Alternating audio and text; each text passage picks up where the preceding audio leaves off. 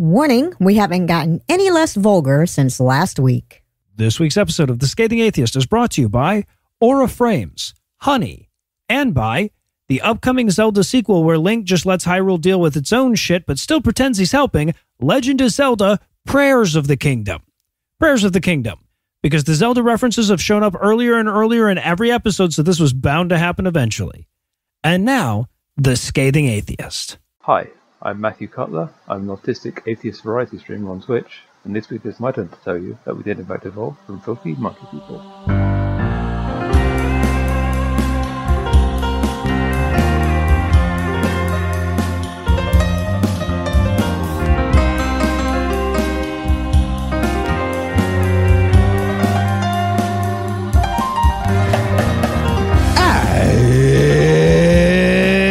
It's Thursday. It's June 8th. And it's the Festival of Corpus Christi. Nice cannibals on parade. Fantastic. I'm no illusions. I'm Eli Bosnick. I'm Heath Enright. And from Treason Links, Bedminster, New Jersey, Ann Arbor, Michigan, and Waycross, Georgia, this is The Scathing Atheist. On this week's episode, Governor Hochul flickers into existence for a brief second of mattering. Anti-choice Republicans in Oregon threaten to take their nothing and go home. And we'll talk to a former shiny happy person. But first, the diatribe.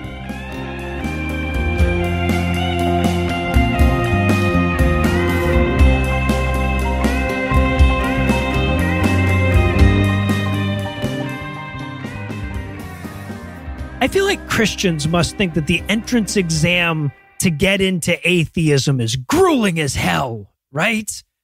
Because the second you tell them you're an atheist, they expect you to be an expert on every single subject that ever earned its own ology. I was recently on the Sunday show with Matt Dillahunty. We were talking about this phenomenon, and this is how it goes. You're like, oh, I don't believe in God. They're like, oh, you don't believe in God, huh? So where does the universe come from? So yeah, man, thanks for keeping your ask so manageable, but okay. All right, now I got to go and I got to learn about cosmology to justify my atheism. That's all right. I'm interested in space shit anyway. Let me go do that. Then you come back and it's like, oh, you don't believe in God, so you think we came from monkeys. All right, well, now I got to add biology, apparently. And then it's, oh, you don't believe in God. Well, how do you explain this layer of sediment in the earth if it's billions of years old? So we add geology. And then how do you explain this account in the Bible? So we got to add ancient history. And what about this biblical prophecy that clearly predicted this modern event? So we got to add textual criticism. And then where do you get your morals from? So we add ethical philosophy. And then where do you get meaning from? So we add all the other philosophy. And then how do you explain this experience that my cousin says she had when she was 14 years old? And you're like, for fuck's sake, I've already got 2 full course loads here. But here's the thing, as I'm sure you're already aware, there is no entrance exam for atheism, and we're not obligated to know about any of that shit. As atheists, we're not making any claims about any of that stuff other than, I don't think it was God.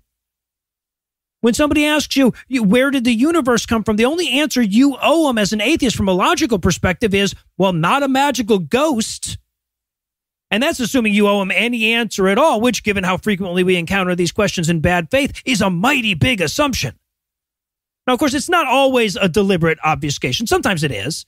William Lane Craig famously tries to debate history with philosophy experts, science with history experts, and philosophy with science experts. But more often than not, those are just the questions that first occur to the theist to ask you. After all, for most believers, their religion underpins everything in their lives. I don't know anybody who would say that about their atheism. Like I record multiple shows every week about atheism. I have for a decade. I attend atheist conventions. I have a drawer full of atheist t-shirts. I've written 3 books about atheism. And even I wouldn't reserve as high a place in my day-to-day life for atheism as the average lukewarm Christian would for God. See, for an awful lot of incurious religious folks, the answer to every question is God did it. When they reach the end of their intellectual curiosity, which is often a mighty short road with these folks, there's a sign there that just says, God did it. So before they can even consider your worldview, they need a replacement answer for pretty much every fucking question that there is. Their indiscriminate prance through the course catalog seems perfectly logical if you consider it from that admittedly already illogical perspective. But that still doesn't mean that you owe them polymathery. I know I get sucked into these kind of arguments constantly because I'm actually interested in cosmology, biology, ancient history, philosophy, etc. And I also get that I'm very often asked these questions with perfect sincerity. So I start to feel like my ability to sell evolution or the Big Bang might actually be the difference between someone becoming an atheist or maintaining the voluntary yoke of religion. The pressure's on, right? But in truth, most of the time, I'd probably be better off sending them to an expert in whatever field they're asking about, and instead simply emphasizing the fact that God isn't a beauty pageant runner-up who gets to step in if the Big Bang is unable to fulfill its duties as a theory of cosmogenesis. And sure, it's a source of constant frustration for vocal atheists being called upon to know a dozen disparate subjects per argument, especially because there doesn't seem to be any corresponding obligation on the part of the theist who keeps bringing them up. But it's also a great way to highlight just how many academic subjects religious thinking is out of line with. And if we can make our interlocutors see that, it'll probably be way more impactful than any specific question we might answer for them about natural selection. They're talking about your Jesus. We interrupt this broadcast to bring you a special news bulletin. Joining me for headlines tonight are the Drogon and Rhaegal, the Maeva Syrian, Heath Enright, and Eli Bosnick. Fellas, are you ready to burn this shit down? Daenerys was right. Absolutely, she was right. I was rooting for her the whole time. John shot first. Oh, Jesus Christ. She was right. Oh, see, I thought he was referencing the fact that people are disappointed when we finish, in which case, fair. Fair. Both? All right, well, if we're going to end this intro as bad as Game of Thrones ended, at least one of us needs to shit ourselves. So while we take care of that, we're going to take a break for a word from this week's first sponsor, Aura Frames. No, trust me. Wind temple, fire temple, water, which is the best, and then lightning. But I want to check out the depths. You're not ready for the depths. Hey, guys, what's going on? Not much, dude. What's with the ski goggles? Oh, you mean my Apple Visions? There Seriously? it is. 100% unsurprised. So you got them early or something? I wish. No, Heath, these are just ordinary ski goggles that I rounded out on a lathe. But once Apple Vision takes over the vision space... Please don't just make up words like that. Once Apple Vision takes over the vision space, what's going to be the hardest part? Drowning out other people's laughter? No. It's going to be getting used to wearing goggles all the time. So I'm starting now so I can be ahead of the curve.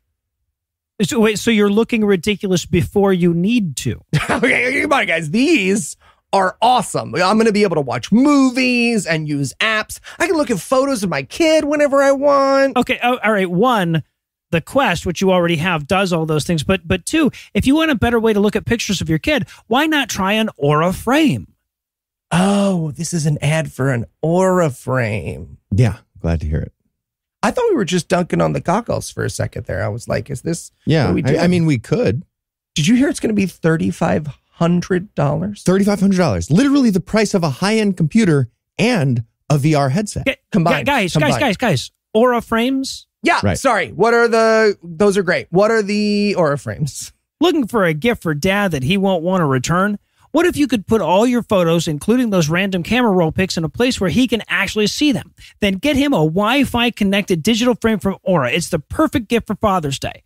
This is not the digital picture frame you remember from the early 2000s. There are no USB or SD cards. There's no hassle. With free unlimited storage, instantly frame photos and videos from any device anywhere in the world and invite the whole family in on the fun through the free Aura app. You can even preload photos and a personal video message that'll display as soon as the frame is connected. It's true. I actually bought an Aura Frame because I heard about it on another podcast, and I gave it to my mom as a gift, and she loves it. Unlimited pictures of my kid. She can even like them and scroll through on the frame. Looks really nice. So right now, Aura has a great deal for Father's Day. Listeners can save by visiting auraframes.com/scathing. That's AURA frames.com/scathing. Use the code SCATHING to get $30 off plus free shipping on their best-selling frames. This deal ends on June 18th, so don't wait. Terms and conditions apply. All right, Noah, thanks. Sorry. Did goggles hurt your face? Yeah, but it's okay. The Apple ones only have a battery that lasts 2 hours. 2 hours. It's okay. You can plug it in. Oh, you can plug it in. And now, back to the headlines. In our lead story tonight, The Oklahoma School Board approved what will be America's first publicly funded religious charter school this week, in a move that even the state attorney general calls unconstitutional.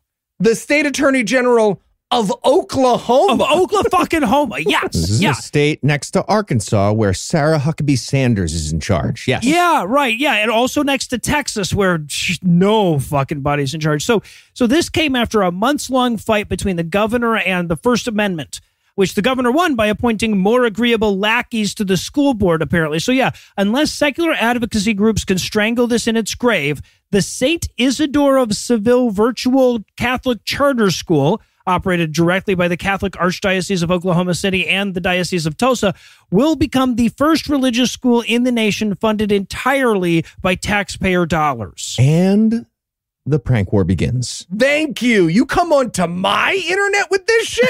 Oh, they just stepped into the domain name Thunderdome, St. Isidore Seville Virtual Catholic. I mean, allegedly. Whatever I have to say that makes laws not real. It's alleged. Yeah, right. There's one of those phrases. So Christian. First of all, well done. So first of all, quick thanks to Bruce, who was the first to send us this story at ScathingNews@gmail.com. Yeah, I also got an email from my mom about this one. It just had the link and it said, get your shit together. Right? As if like I have to like D-up with atheism. Like I got to talk to my boys at atheism and deal with this. Wait, gentlemen. Are you telling me that based on those two stories, if listeners send us atheist news to scathingnews@gmail.com, statistically, Heath will be capable of loving 50% of them? What? He does have you there, Heath. Damn it. Does he? Yeah, kind The of. math checks out. But of course, we've also been following this story since April when the board first unanimously rejected the Archdiocese's application. But after applying an overbroad interpretation of the already quasi-constitutional Supreme Court decision Carson v. Macon, that's the decision from last year that forced Maine to make supplementary funds available to religious schools, they were able to convince 2/5 of the board and the governor, who got to appoint the fifth, that it was legal. So as of this week, they're going to go ahead with it. Yeah, but they might find sign up a little difficult because when you Google Saint whatever online Rape Your Kids Academy, you don't actually get their website till page 7. Oh, really? 7 of the Google results is where you actually get the school. Now, it's easy to lose track of how bad this is because of the various incremental steps that we've been taking towards it over the last few years. But make no mistake, this would be a huge step beyond the already egregious violations that we've seen. We're talking about redirecting an estimated $23.3 million of taxpayer funds away from secular schools and towards explicitly religious ones. That's over the next 5 years. In Oklahoma. Yeah. Where the schools probably aren't doing great. I would imagine the public schools there. Yeah. Right. And these, of course, religious schools are not required to, for example, certify their teachers. Cool. Or hire LGBTQ people, or not fire someone for getting pregnant. Gross. And by the way, I should point out that $23.3 million over 5 years, that's their estimate. So that's the low ball. Yeah. And again, we're talking about Oklahoma. That's like $200 million in today's money. So. Yeah. Well, each student needs a fan to simulate the wind coming sweeping down the plain, you see. Yeah, right. No, at this point. Now, of course, several groups are already mounting legal challenges, including Americans United for Separation of Church and State, whose president Rachel Laser said of the move, quote, "It's hard to think of a clearer violation of the religious freedom of Oklahoma taxpayers and public school families than the state establishing the nation's first religious public charter school," end quote. But perhaps the most impactful criticism of the decision came from Oklahoma's attorney fucking general, who said it was clearly contrary to state law and could open the state to costly legal action. Yeah, from somebody named Laser. Y'all are in trouble. That's a gladiator. An Right, no, American she'll kick like your zap. fucking ass. Yeah. Also, imagine thinking the worst thing about destroying the separation of church and state is this is going to cause some legal fees. Yeah, right. Well, it is Oklahoma, and he is a Republican, so that's the best we can hope for. And in epic shell phones news, Nice. thanks to a book banning law from the Utah legislature, a public school district just removed all the King James Bibles from the shelves of their elementary school and middle school libraries because fuck your face. This is awesome. I know this is fun because they're biting themselves in the ass here, but for realsies, If any other book advocated murdering your kids to appease God or prescribed a fair market price for rape, it wouldn't have been on elementary and middle school library shelves to begin with, right? This is actually a book we should ban from those schools. Yeah, broken clock and all that. Right, well, yeah, right, exactly. All right. Well, a big thanks to Xena and also like 200 other people who sent us the stories. ScathingNews@gmail.com. Good stuff. He loves 50% of you. Yeah, Just a okay. reminder. 100.5 of you. An even bigger thanks to all the piece of shit Republican lawmakers who made this all possible. Heath loves 0% of you. Yeah. 0. Yeah. Yep. So last year, they passed HB 374, making it illegal for any public school to have sensitive materials in the curriculum or the library. And of course, the plan was to use that for banning all the propaganda of the woke agenda in their heads.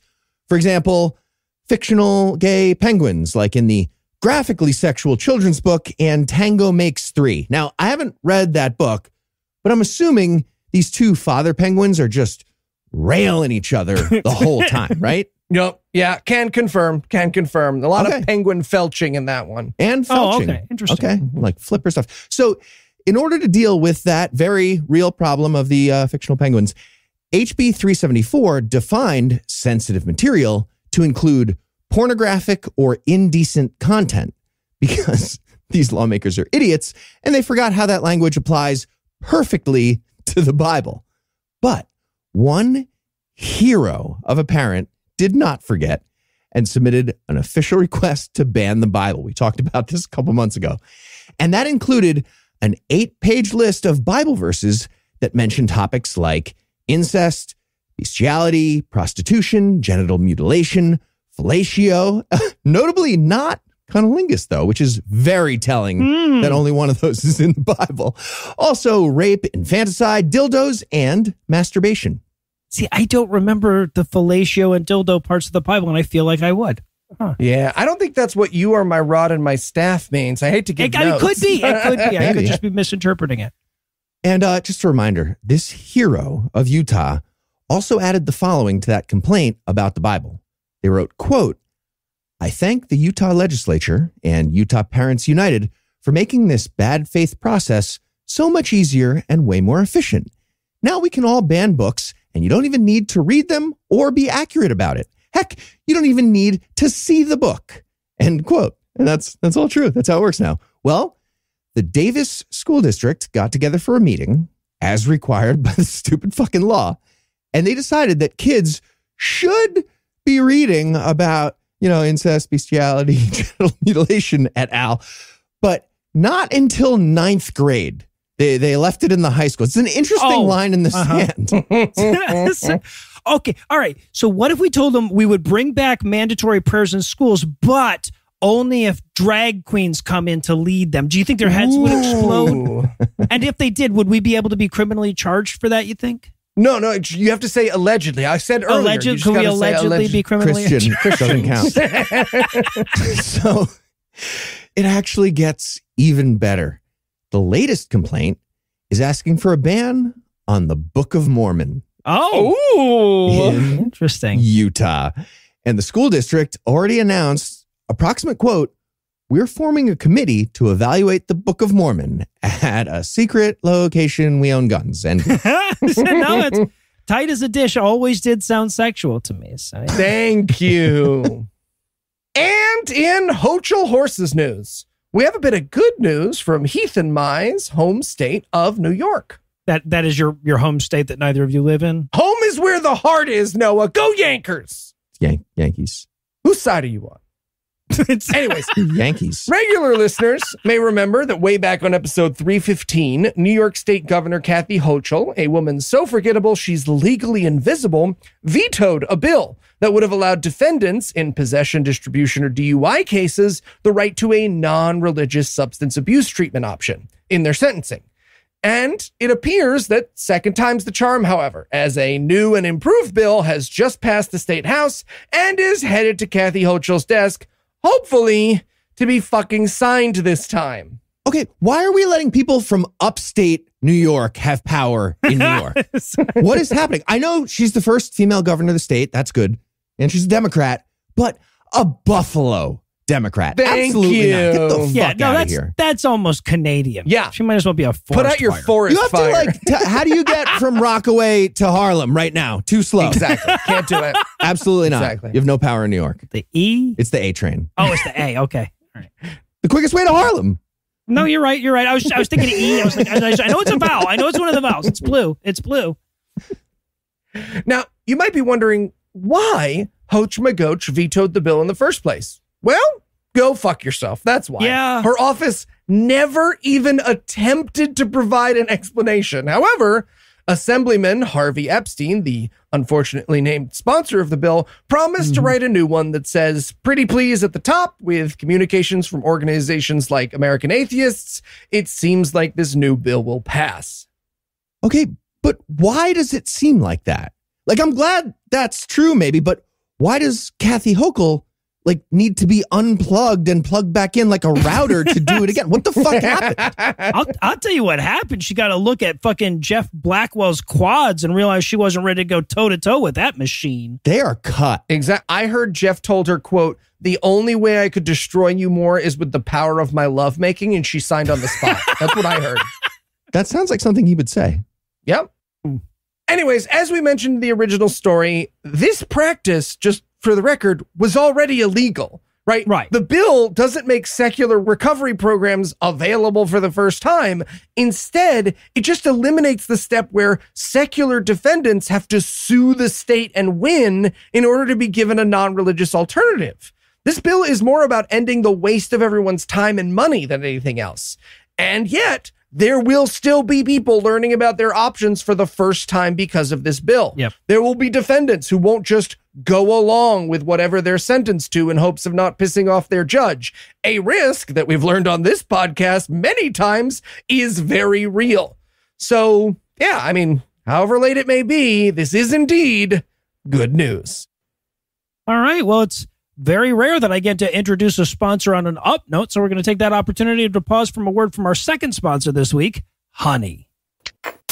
Hey, podcast listener. I'm Eli Bosnick. I'm Heath Enright.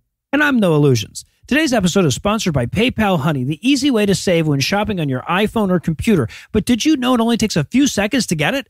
That means if you go to add it to your laptop or iPhone right now, you could be done before this ad read is even over. We'll even help you do it. Here, open your browser right now. Wait. What if they're driving? You can do stuff on your phone while you're driving. Nope, you No, sure can't. Don't do that. Oh, I mean, you can, though. I know. Moving but you on. can. Honey is the free shopping tool that scours the internet for promo codes and applies the best one it finds to your cart. What do you do if you get a text message? Imagine you're shopping one of your favorite sites. When you check out, the Honey button appears and all you have to do is click Apply Coupons. Wait a few seconds as Honey searches for coupons it can find for that site. If Honey finds a working coupon, you'll watch the prices drop. So you pull over if you get a text message while you're driving? This is insane. Just don't answer it. What? Why, yes, Heath and Eli, Honey has saved me money. I use it when shopping online, and I've saved money on everything from food delivery to Christmas baskets for friends of the show. And Honey doesn't just work on desktop. It also works on your iPhone, too. Just activate it on Safari on your phone and save on the go. While you're driving. Not while you're driving. Getting Honey seriously only takes a few seconds. And by getting it, you'll be doing yourself a solid and supporting the show. Get PayPal Honey for free at joinhoney.com/scathing. That's joinhoney.com/scathing. Honey, please drive carefully. Missing out on savings. No, you can do it when you get home. Or not. And in Pride Cometh All Over Thy Tits news, the Christian television phenomenon let Chosen, which you may recall from purposely vandalizing their own billboards last year in a marketing campaign designed to cash in on Christianity's persecution fetish, is currently filming their 4th season, and they decided to tease fans of the show with a little behind-the-scenes featurette last week, but visible at the extreme left of the screen and occupying less than 4% of the total visible area for literally 3 seconds of a 6.5-minute video was a pride flag. Anna? What are the guys talking about? It's the newest, the greatest Christian freak out. That's right. Christians are furious over the lack of sufficient bigotry on set. Turning Point USA blogger John Root was the first to draw attention to this in a tweet where he highlights the tiny, barely visible smudge of spectrum and says, quote, hey, at The Chosen TV, can you explain why there's a pride flag on set? End quote. The comment section of the video itself is predictably filled with elaborations on Root's concerns, including multiple demands for apologies to Christian viewers, calls for boycotts, and threats to withdraw funding from the almost entirely crowdfunded program because a person who works on the show supported a human right. Yeah. All right. So the new game, this is going to be fun.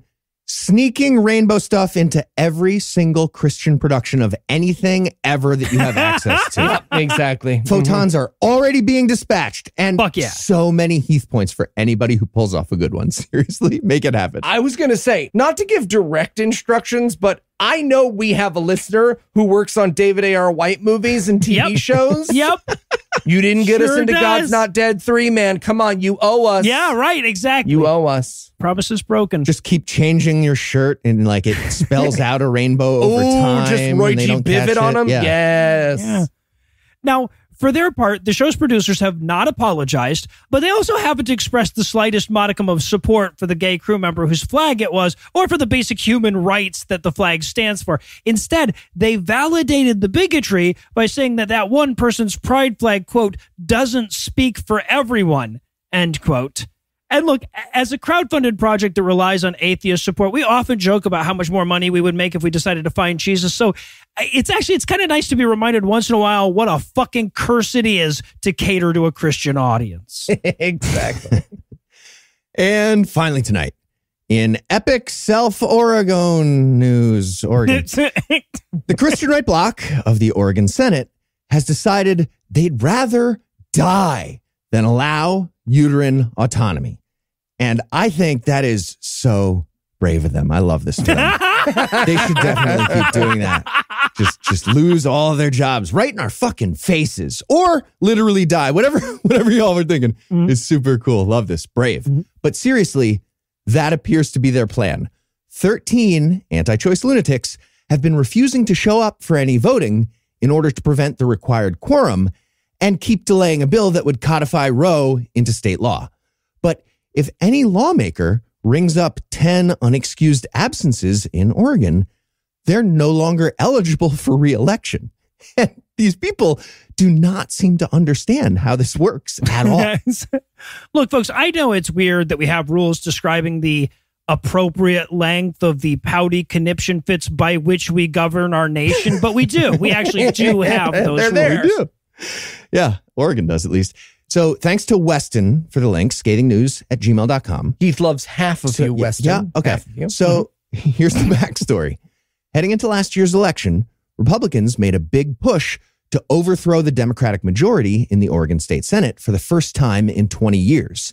And they got some huge financial support, including from local billionaire Phil Knight. He's the founder of Nike, named after the Greek goddess of victory. So they lost. Big anti-Nike on that. Democrats held the Senate. And another thing that happened in that election, Oregon voters approved Measure 113, which amended the state constitution to include that rule about 10 unexcused absences. And also on top of that, just for spite, Senate President, Democrat Rob Wagner, also added a fine of $325 for each day they miss. Oh, nice.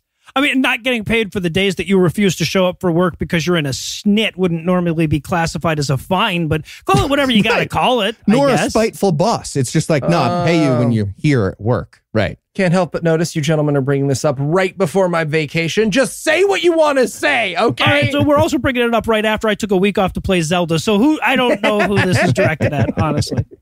So that brings us to last month when Democrats in the state Senate proposed a bill that would protect abortion access and gender-affirming healthcare. Anna? That's right. Of course, the Christians had a freak out about that.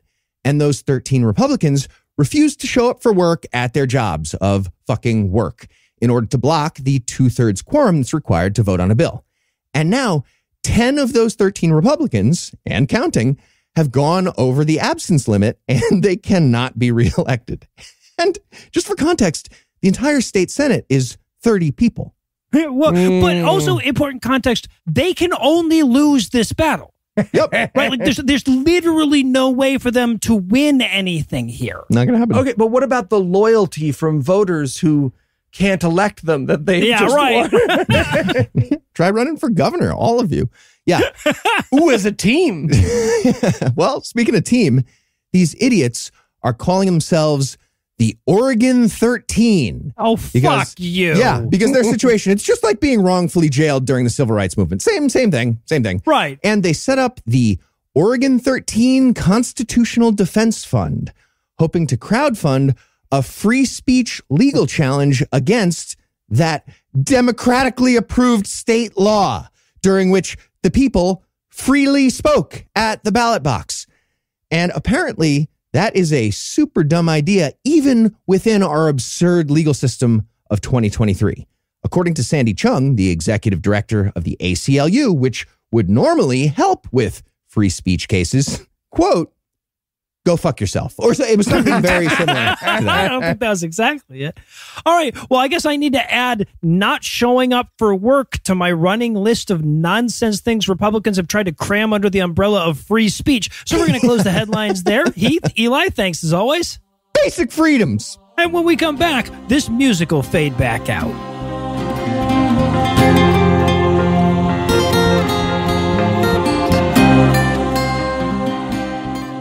Trigger warning. The following interview includes discussions of emotional, psychological, and physical abuse. Listener discretion is advised.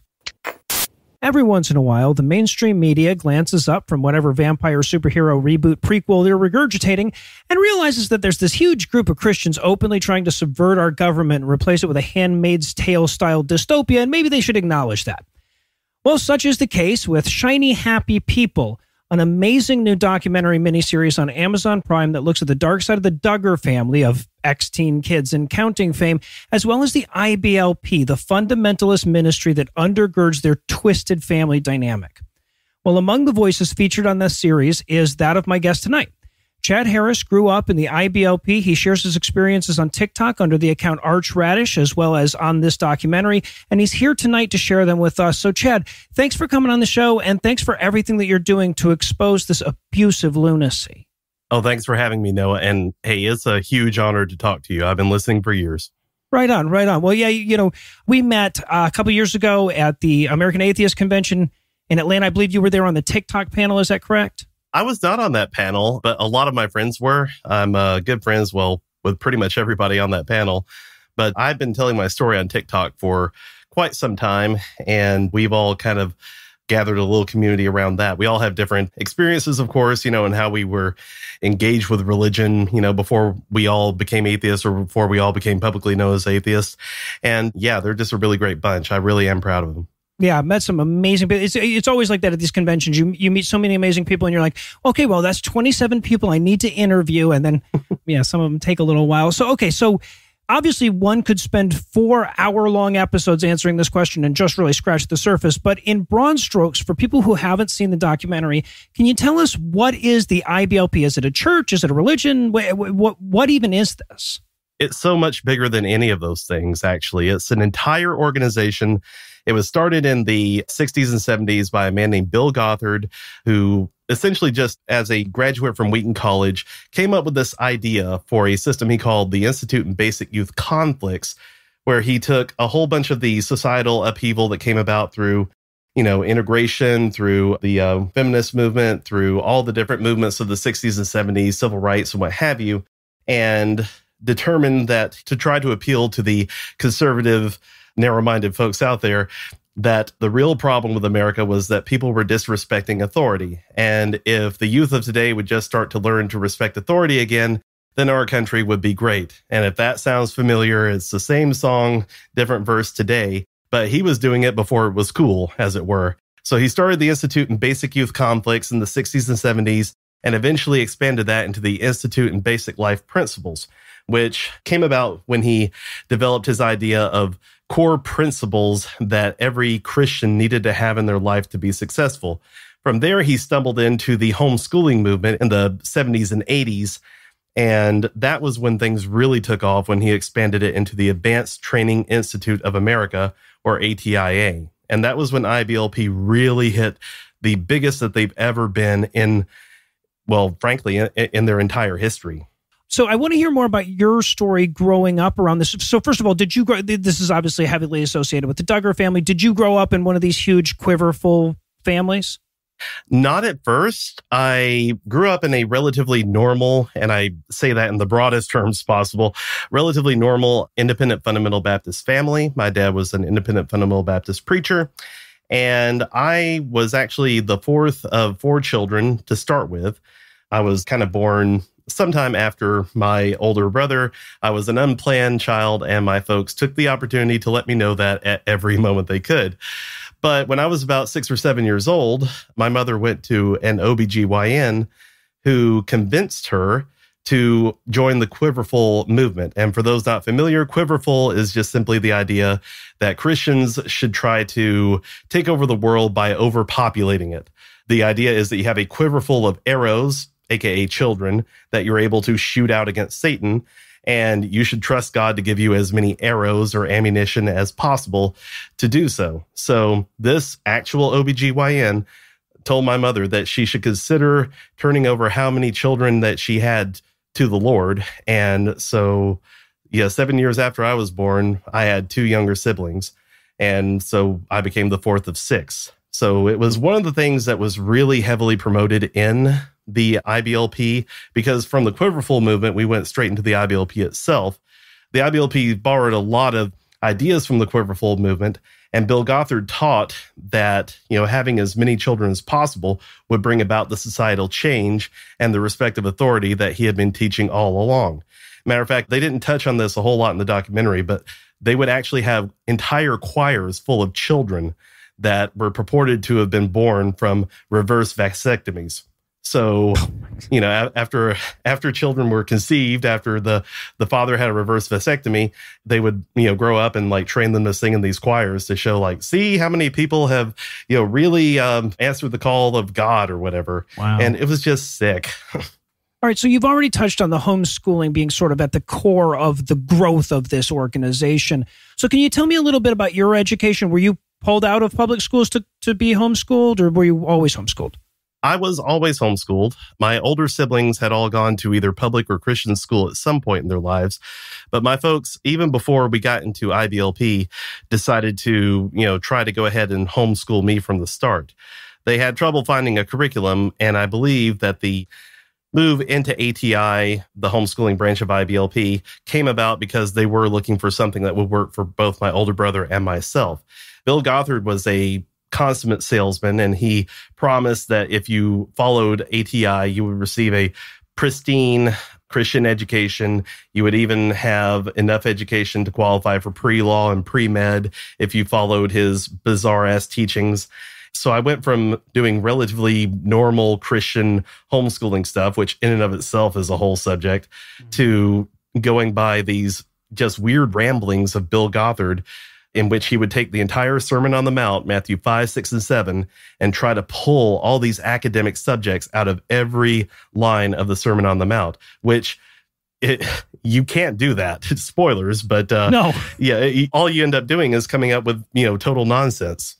Now, obviously, I feel like I'd be remiss to talk about this subject at all without talking about the abuse fostered by IBLP. So to the extent that you're comfortable talking with us about it, of course, what kind of abuse did you experience and witness growing up around this organization?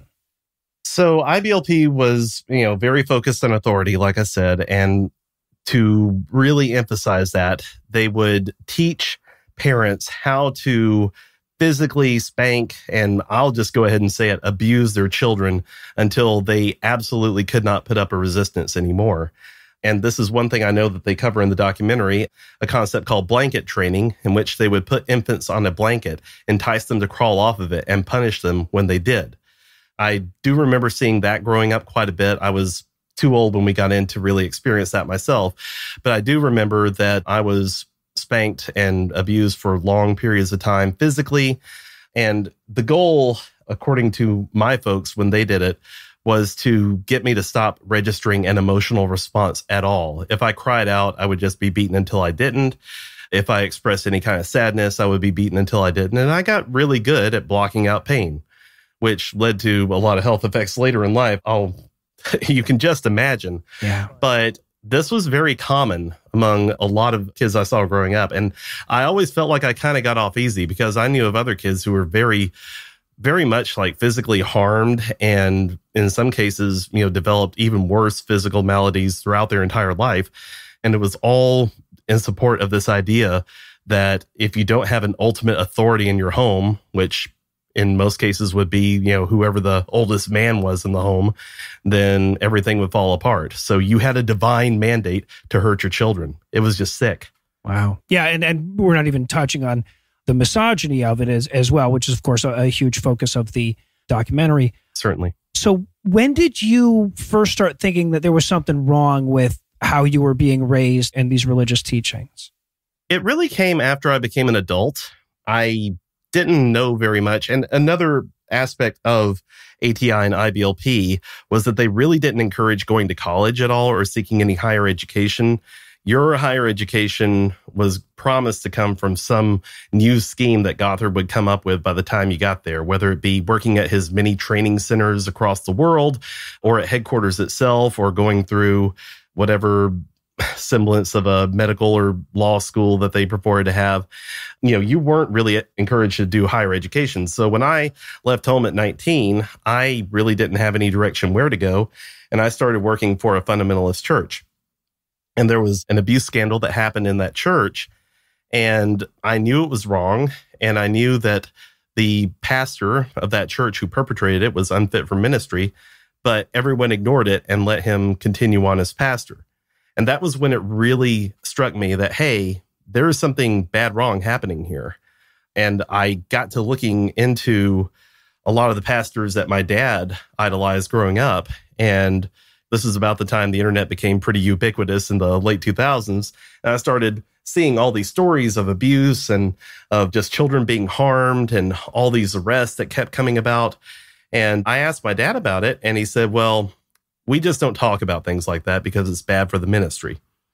And that was when I said, well, I didn't sign up to hurt people. And around this time, Bill Gothard was also accused of sexual harassment of many of his workers. And I asked my dad about that too, and he just refused to hear anything about it. And that was when it really started sinking in that I'm involved in something that is built to harm people, and I'm being lied to about it. And that was when I really started to find my way out. I had already graduated. I was no longer in the homeschooling program, and Gothard himself didn't have a huge sway in my adult life, but the teachings did. Right. And everything I grew up with, I had to start questioning. And it was a long, hard deconstruction process, which frankly, led to a lot of questioning, a lot of seeking out how I could make religion work in my own life. And through resources like y'all's podcast and just some amazing books, that I've been recommended by friends and, a combination of people just gently explaining things that I had never learned in school to me, to also being allowed to make fun of the religious stuff that I had been raised in. I now very openly and publicly identify as atheist, and I could not be happier with that station in life. Awesome. Well, I'm glad that we could play some small role in comforting you on your way out. Now, I got the impression from the documentary that your family or much of your family is still in this. Yes, unfortunately, even if they aren't currently involved with IBLP or ATI, they're still very sympathetic toward it. Because one thing about fundamentalist Christianity institutions, if you start to question any of them, the whole thing falls apart. I'm living proof of that. Right. So they just refuse to hear it or will not hear it or think that every bad thing that's said about any of the stuff that they hold dear is an attack on them personally. So for my own sanity and the safety of everybody involved, I've chosen to just, go no contact with the vast majority of them. And, we haven't really spoken in a long time, and it sucks, but freedom is a whole lot better. Yeah. Well, I'm really sorry to hear that. Now, you used the word deconstruction. I think that's a great word for this process. So for you, what has, because this cult, it seems designed to turn women into victims and men into abusers, and men into victims as well, as, to the extent that it can. What has been the hardest thing for you to unlearn from your upbringing? That's a really good question. There was a I don't have it with me right now, but there was a song that we were taught in Alert Cadet. And for background, Alert was the pseudo-military branch of Gothard's cult. I mean, this thing just went so many different directions, but Alert was the military style branch where they would take young men and run them through obstacle courses and scream at them like Marines and stuff like that. And in order to toughen them up and, well, in my opinion, build what led to January 6th. Yeah. But there was a verse that we learned that we sang every day in the Alert Cadet program for younger kids. And the line was, "We are casting down imaginations that rise up against God's hand and boldly bringing to subjection every thought to his command." So the goal of the cult was not only to bring you under subjugation and to bring women under subjugation to men and bring men under subjugation to Gothard himself, but also to make your own brain hold you in line. Like, the idea was that your thoughts could not be trusted, so you had to constantly examine every single thought you had and make sure it was approved. Not just every word, deed, or action, but every thought could potentially be something that could cause you to be harmed. We were threatened with illness. We were threatened with bankruptcy. We were threatened with all these horrible things if we even had a stray thought that didn't fall in line with what the cult taught us.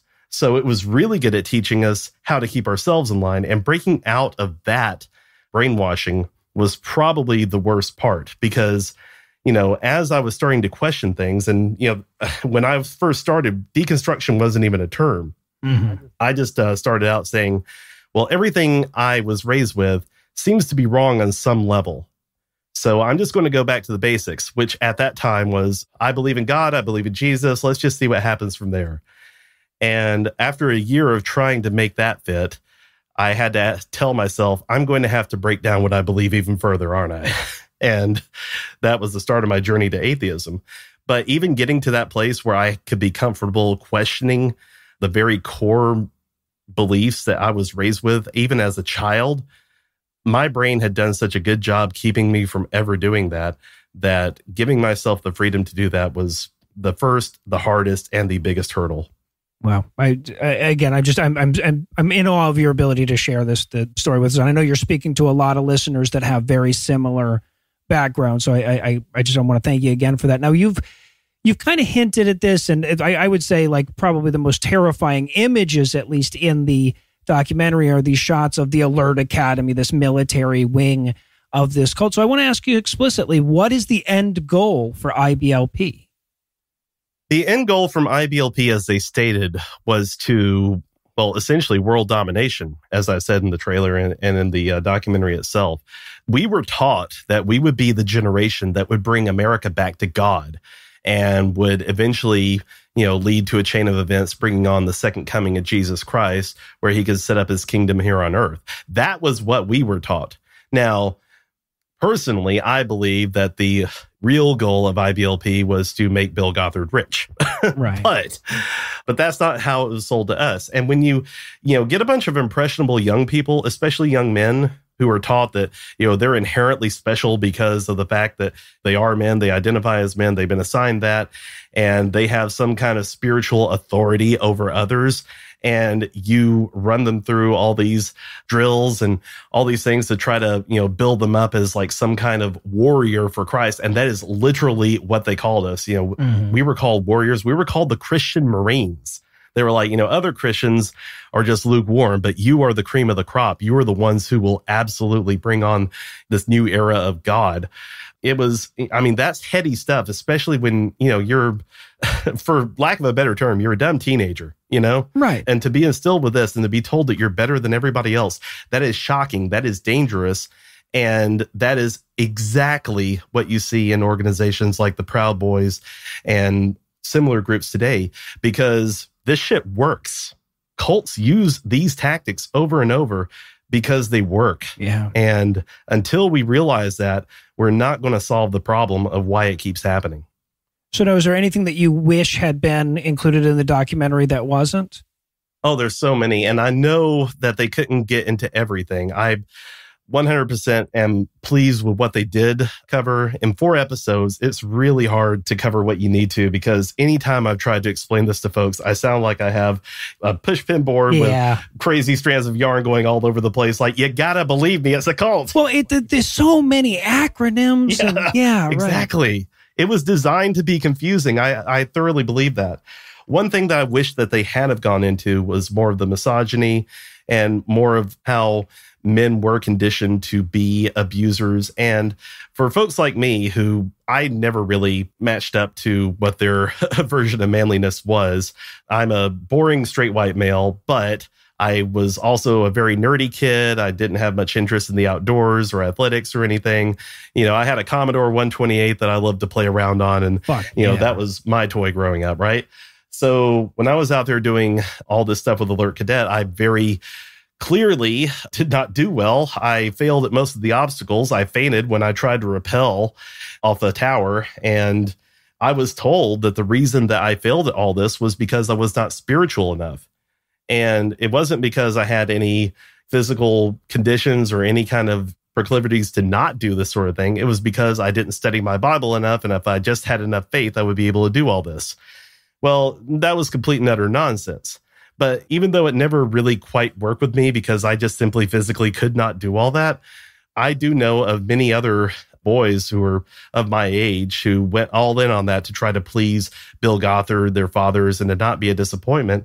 And they turned out to be very abusive people later on. And, I don't want to make this sound like, oh, the men had it so bad, because as bad as we had it under those unrealistic expectations, women had it a million times worse, because this organization was also meant specifically to harm women. The rules were much worse for young women and girls and everything. And as you see in the documentary, horrific abuse came about because of that. So I don't want to make light of that, but there was just nothing that the cult touched that was not poisoned by their damn sense of authority and the organizational structure, the misogyny that was involved in it. It ruined everyone's life. So what do you, I feel like there are several fairly obvious answers, but I'd still like to hear your opinion on this. What do you hope to accomplish by speaking out? First and foremost, I want the cult gone. It's been around long enough. It still exists today against all odds. And I think part of it is because they've enjoyed obscurity in plain sight. And one thing that really bothers me, and the reason I think that it has been able to exist for so long, is that many people tend to have blinders, especially in our society, where they think that anything religious is good on some level. Yeah. And I'm here to tell you, religion does not equal good. In cases like IBLP, many people, especially, when I was deconstructing and I was going to more mainstream churches and trying to get people to understand what I've been through, I had actual pastors telling me, well, yeah, but was it really that bad? Or was it just, a little bit of a stricter version of Christianity that doesn't work for us, but it works for some people? And I was telling them, no, I was in a goddamn cult. Like, I wish you would listen. And now people are starting to maybe pick up a little bit on it. I have received tons of messages from people who have grown up in this, tons of people who said, I never realized it was as bad as it was. Well, that's because everyone treated it like, oh, well, it doesn't work for me, but, they seem happy. All these children seem so well behaved, especially with the Duggars being the poster children for this cult. Everyone looked at the Duggars, 19 kids, but they all love each other and everything runs so smoothly in their household and they clearly love each other while the cameras are on. And one thing that I love about how this documentary really pursues that is that they showed no, it was all a bunch of lies, and these lies permeated the entire cult, not just the one family. So I want the cult gone. I want them to be exposed for what they are. I want people to stop buying their materials. I want them to be shunned. I want them to be shut down, because any other child that is hurt by the teachings of this cult and that man, Bill Gothard, is one child too many. I have said this from the time I started speaking out publicly till now. It needs to stop now. Another thing I want people to take away from this is to go back, look at the Christian nationalism problem we have in this country right now. If you go back far enough, you will find a nexus to IBLP in all of this. They have been playing this game since the 80s and 90s, and many powerful politicians, many powerful policymakers are embroiled in all this. I'll give you one example. Michael Ferris, who is the leader of Homeschool Legal Defense, which came along about the same time as ATI, had close ties with Bill Gothard from the very beginning. This was a man who actually co-wrote the 1776 project that Donald Trump himself commissioned. And it was overturned by Joe Biden on the very first day of the Biden administration. So these people who have been involved with this cult have had the ears of politicians all along. And the sooner we realize that and how that came about, the sooner I think we can address some of the problems we have today. Wow. Yeah, no kidding. And that's the real shame of it, is that the documentary, it really like tucked a lot of that stuff. And again, I don't say this as a criticism to the documentarians. They were trying to cover a lot of stuff, but really it just stuck all that stuff in the last 10 minutes and like, oh, by the way, that's also the reason the country's burning down. Now, so given the demographics of our listenership, it's almost a guarantee that right now you're talking to people who are going through the same process as you went through and are continuing to go through and are far earlier in that process. So is there any advice that you want to offer to them while you've got their ear? I would like to say that getting out is an accomplishment in and of itself. And if you're still in IBLP, or if you're in a high controlling religion or cult and you need to get out as safely as you can, because I understand that there are a lot of people who simply cannot do it safely, but as safely as you can, try to find resources and try to find people who will help. They do exist out there. And if you're in a position to where you are able to share your story and you are out, I would encourage you to consider doing so. Because, I mean, I'll be honest, I'm privileged city. You know, like I said, I'm a boring straight white male and everything, and I have less to lose than a lot of people out there. So I figured, well, you know, if it can do some good, I'll share my story. But I really encourage anyone who has experienced this to go ahead, share your story on whatever platform you can. I did mine on TikTok, but there's just so many ways that you can get your voice out there. The more that we are able to go out there with our voices and to say this is wrong and people need to do something about it, the more chance we have of making a difference. Because ultimately what brings these organizations down is when enough people shine the light on them. The very reason they were able to perpetrate all this abuse for all this amount of time was because people like my dad said, we don't talk about this. And I'm here to say, if we do, it dies on the vine. Well, Chad, I think I speak for the entire audience when I express my admiration for your efforts to expose this shit and your willingness to talk about, you know, some pretty tough stuff. A quick reminder for the listeners that want to hear more from Chad, you'll find his TikTok channel linked on the show notes. And if you want to see the documentary, I highly recommend it. It's a tough watch, but it's something that everybody should see if they're able. Look for Shiny Happy People, Duggar Family Secrets on Amazon Prime. Chad, thanks so much for your time. Noah, thank you so much. I really do appreciate this.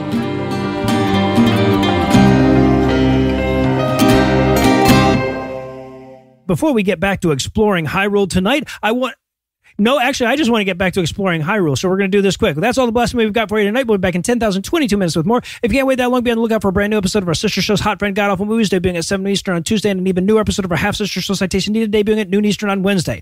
Obviously, I'd be the hostess with the leastest if I neglected to thank Heath Enright for putting up with almost 4 straight weeks of me talking about a video game he isn't playing. I need to thank Eli Bosnick for putting up with almost 4 straight weeks of me accidentally giving him spoilers for a video game he is playing. I need to thank Lucinda Lugeons for putting up with almost 4 straight weeks of me spending all evening on the couch muttering about how I'm hitting the goddamn why and he's not a fucking tacking.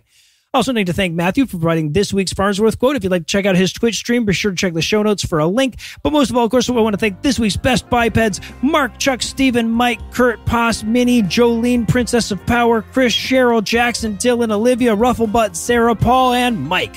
Mark, Chuck, Stephen, Mike, and Kurt, whose dicks hit the ground when they pee off the edge of Sky Islands. Poss, Minnie, Jolene, Chris, Cheryl, and Jackson, who are so badass they could bridle a Lionel. And Dylan, Olivia, Sarah, Paul, and Mike, who are so bright they don't need bright blooms to explore the depths. Sorry, those all make perfect sense if you play Tears of the Kingdom. Together, these 16 savory secularists supported our serialized sacrilege this week by giving us money. Not everybody has the money it takes to give some to us, but if you think you're up to the challenge, you make a per episode donation at patreon.com/scathingatheist, whereby you'll earn early access to an extended ad-free version of every episode, or you can make a one-time donation by clicking on the donate button on the right side of the homepage at scathingatheist.com. And if you'd like to help, but not in a buying a free thing kind of way, you can also help a ton by leaving a 5-star review, telling a friend about the show, and following us on social media. And speaking of social media, Tim Robertson takes care of that for us, and our audio engineer is Morgan Clark, who also wrote all the music that was used in this episode, which was used with permission. If you have questions, comments, or death threats, you'll find all the contact info on the contact page at ScathingAtheist.com.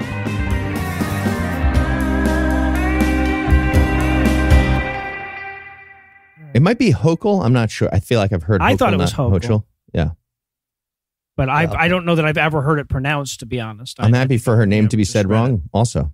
Yeah, I'll say it a different way in each. Okay, yeah, there you go. Then we can just pretend it's a bit. The preceding podcast was a production of Puzzle and a Thunderstorm LLC, copyright 2023, all rights reserved.